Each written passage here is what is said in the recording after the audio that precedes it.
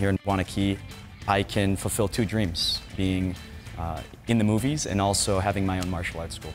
Mike's career as an actor was going successfully, so we knew he could do it from any kind of place that he wanted. And we had some babies out in LA, and we decided that we wanted to raise them in the Midwest.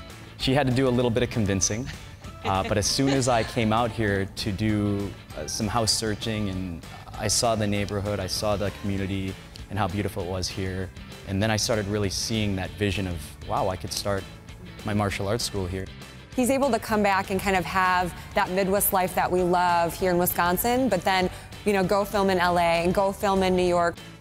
The most exciting break of my acting career has been being cast in Once Upon a Time in Hollywood, which is Quentin Tarantino's 9th film, as one of my personal heroes, Bruce Lee.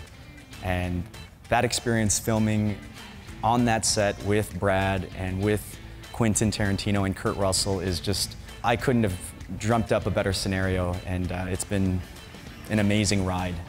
To actually see him on the big screen I was a little starstruck.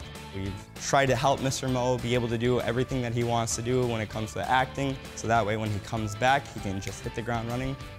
We want Mo's Martial Arts not to be just a place where they come to do martial arts. We want it to be a vehicle and just a vessel for them to gain confidence. It's really fun because he's a good influence on me. He's helped me a lot in life, and he always encourages me to work harder and to never give up. There is something noticeably different when he is here, and from my perspective, coming to classes and watching Griffin and watching Mr. Mo, he has the ability to motivate everyone in the room. I don't know if we could have found a more perfect place for both our family and for our business.